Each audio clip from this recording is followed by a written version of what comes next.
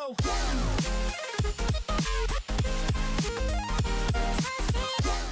Everyone, I'm Oman Zabarit and welcome to Myth-or-Not.com. So today we have Miss White with us. She's gonna actually tell us what to do if for some reason you sense ill spirit or ghost actually following you. So listen up. Thanks, Amanzo. Another myth that I'm aware of. If you're conscious of ghosts following you, which you know, whenever spirit or any evil following you, you have a different sense of feelings.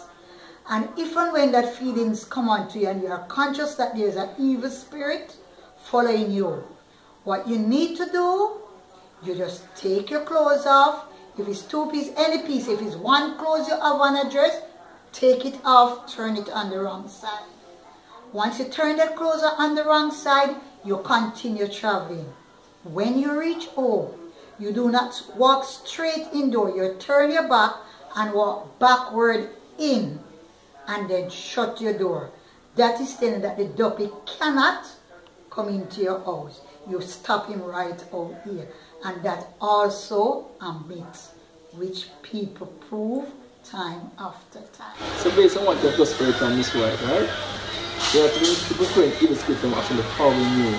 You can put your clothes on the wrong side and you can walk backward through going through the door. You decide, myth or not.